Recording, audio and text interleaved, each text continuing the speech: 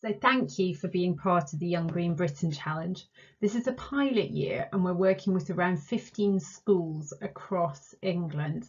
And the aim is to support and celebrate school-based youth-led climate action. This is a short video to introduce the challenge to those adults, teachers and potentially also mentors who will be supporting the students during the design sprint.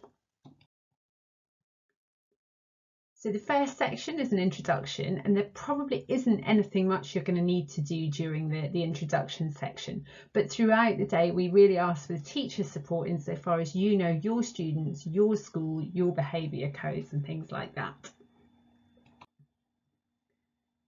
So briefly, we just want to explain the broader journey that students are on. They have already explored local climate issues and selected issues that they care about.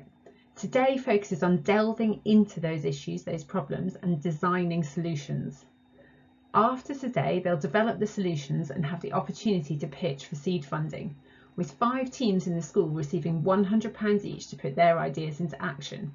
Then one team in the school will have the opportunity to participate in the national challenge. So the first exercise is a designer for the day exercise. You probably won't need to play a role in this short exercise. So this exercise is a key one in terms of building problem solving skills, and we are expecting the adults in the room to need to play an active role in supporting teams as they get a bit stuck potentially at different points during this exercise. So there's a main exercise in this section that we'll be doing is one called the problem tree. And the problem tree is a way to sort of dissect a problem, to really understand its root causes and the consequences. So each team will have a worksheet that looks like a tree, and on the trunk of the tree they will need to write the problem that they are focused on. Then the causes of the problem will become the roots, and the consequences, so the things that we can often see, become the branches of the tree. We will run through a couple of examples with students. I'm just going to run through one with you now quickly. So here is an example where a team might have fast fashion as being the issue that they care about. Here are a few different potential causes. Now they will need to kind of come up with the causes that they think are relevant. It could be around peer pressure, cheap clothes, people being unaware of the sort of climate impact. And then if we look at the branches, these are some of the things that, some of the consequences, which might be pollution, it might be poor working conditions, it might be mountains of textile waste. Then this is where you are going to need to potentially help with the teams as they kind of develop their own problem tree. So the first thing we're going to ask them to do is to put the problem onto the trunk of their tree, and then to try and come up with at least 3 or 4 different causes. From there, we're going to go and try and go a bit deeper into the causes and really sort of ask why those causes exist and how might we be able to kind of break them down in more detail. So we'll go back to the fast fashion example and take one of those routes and delve deeper into it.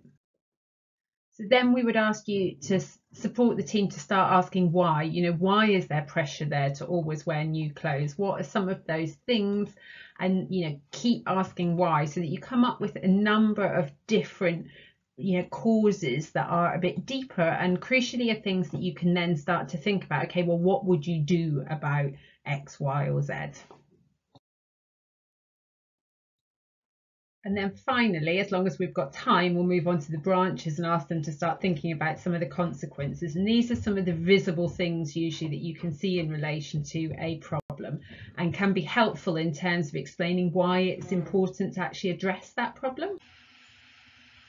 Once the tree has been sort of built, then we will ask students to select which of the routes they want to try and tackle and which do they think they could tackle. And this is important because it's about finding an area that they feel they can focus on, rather than having kind of just fast fashion as a big and broad topic that feels kind of just impossible to think about how you even start coming up with solutions around that.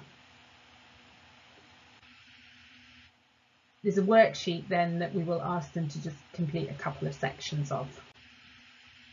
The next piece is, who will your solution be for? Here we're just asking the teams to think about who they're going to be designing for and asking them to essentially draw that person or group of people and some of their characteristics on a worksheet. And these are some of the things that you might want to prompt the teams to think about. So what age range? Is it teenagers? Is it kind of their parents' age range? Is it children? Is it grandparents? And then we move on to the brainstorming session. So there are quite a few sort of things we will do in advance and some brainstorming rules we will share, but the one thing that I think will be really important to prompt teams on as you sort of maybe go around the room and support them is to actually write a whole idea on each post-it note in a way that someone else can understand that idea. So what we have as an example here is some things that are not ideas. So what we might well find is that people write down things like TikTok, Instagram, an app, a website, speeches. They're communication channels. They don't actually explain an idea. So what we need to do is to actually encourage people to write down their idea. So a website, that means you call someone and go to the place with lots of other people. That's an idea.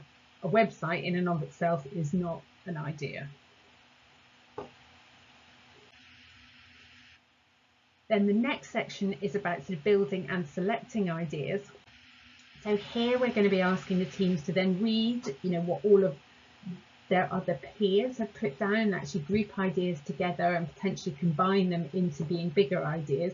So again, they just might need a bit of sort of support and prompting on this. And then they need to pick an idea, which again is an area they might need some prompting on. Now, these are the sort of criteria that we would suggest they use, that the idea can make a difference, that it's a new idea, not new to the world, just something that isn't happening right now in their community, in their school, in their group, and that it's something that's achievable for them as, as a group of young people. And we will share some ways they can do that during the session, but what we would suggest is that if they aren't sort of immediately in agreement on one thing, that each student in the team picks one idea and shares why they care about that idea, and then they vote on that idea. And then we'll be asking the teams to complete a solution summary, and this is basically explaining what their idea is. So what is your solution? Who will use it? How will it work? Where will it take place? Who else do you need to involve? And what impact will it have? So again, they might need a bit of support on doing this and filling this in. They then will bring it to life. They'll each have a piece of flip chart paper. They can make a drawing. They can do a storyboard or a poster to kind of really be able to communicate what their idea is. Because then using the sort of prototype and the solution summary, they'll need to pitch what their idea is. And what we would like to do is to have small groups pitching to each other. So probably it will be around about 4 teams, but it will vary by school and depending on the logistics. So we may be asking you to facilitate a mini pitching session where you would have probably 4 teams. 1 will be pitching, the other 3 will be listening, and the other 3 teams need to listen and be able to give feedback on what they liked about the idea and what parts could be improved. So if you're facilitating one of those groups, can you please sort of keep each presentation quite short? So we're asking for 1 to 2 minutes per team, and then sort of try and keep the engagement of the listeners by asking probably at random afterwards for ideas in terms of what they liked about the idea and what could be improved. And then we would like each team to kind of write down the feedback that they got onto their kind of feedback summary sheet. And that will bring us to the end of the day. So thank you very, very much for your support. So we would love to hear not just what the students think, but also what you think. So please do share your feedback. It's a pilot year and we really welcome all honest, constructive feedback. Thank you very much for your support.